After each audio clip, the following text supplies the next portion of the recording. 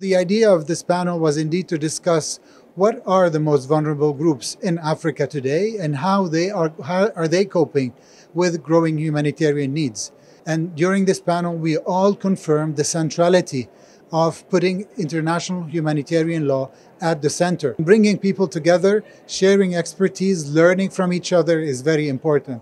And that's indeed what attracts me and attracts us all to a place like DIHAD that brings not only the humanitarian aid perspective, but also the development prospect. But also, and I have to admit that that's a personal part, to see what the U.A.E. has to offer. We feel safe to come, to travel all the way from Geneva, from Africa, in order to be present at this very important and prestigious conference.